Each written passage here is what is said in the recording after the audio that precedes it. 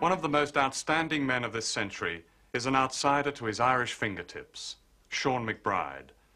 Born 79 years ago, MacBride grew up in a household that was a haven of Irish nationalism and of literary figures like W.B. Yeats and Ezra Pound.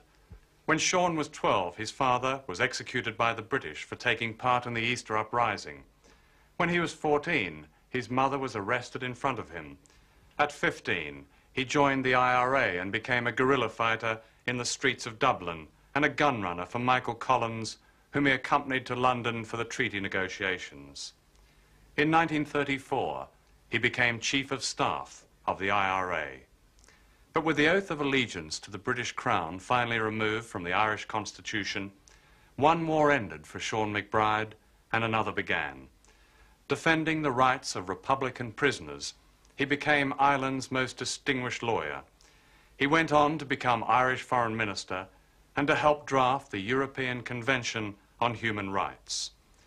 Today, countless political prisoners throughout the world owe their lives and sanity and even their freedom to Sean MacBride, founder of Amnesty International.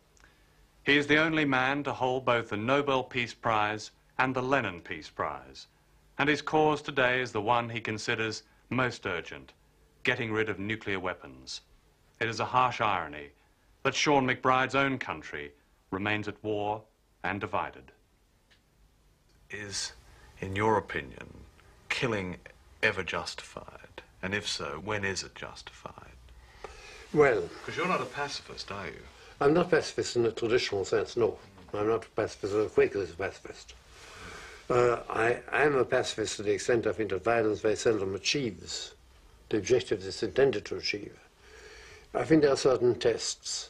I think, first of all, that violence is never justified if there are alternative ways of rectifying what is an injustice, or the injustice you're fighting against.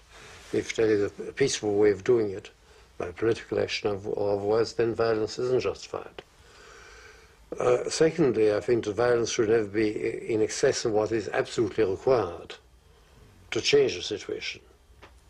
And that's why I disagree with the IRA very much in the actions they're taking in Northern Ireland at the moment. I think that this could be done, solved by peaceful means, number one, political action. And secondly, I think that very often the violence they indulge in is